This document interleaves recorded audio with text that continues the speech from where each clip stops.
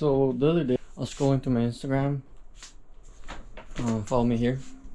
I was scrolling through my Instagram and then I got an ad. It's called the Blog Zone. It's similar to Lego. This is the one I purchased. I went a little bit extra so I could get the RC version. It took a long time to come. My things here. I'm gonna unbox it and then put it together. It's gonna take a long time though. So I'm gonna make a time lapse and then fast forward it until I complete it. It was super simple. Everything was color coded. So then like in the book, while you're putting it together, you knew which pieces to use. Finally finished putting it together. It looked really nice, but the steering wheel was stuck on turning right. So I had to take out the front part, the steering mechanism, so that it could stay straight. So then once I put that, it was really simple to put the front back in together. Then the RC part was kind of tough because I didn't know how to use it.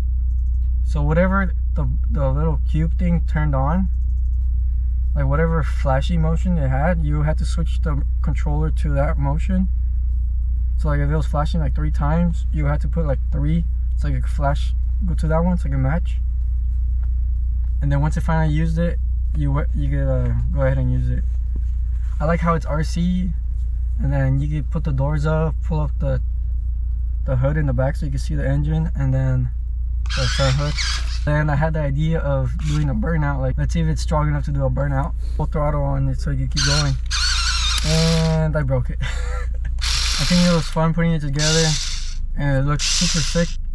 I ended up just leaving the back part out so it could look like the twin turbo Huracans, you know what I'm talking about? And then so that I could fix it later. I hope you guys enjoyed this video. If you're new here, subscribe down below. Follow me on Instagram. I'm always posting on my story. Yeah, that's been it. I'll see you guys in the next one.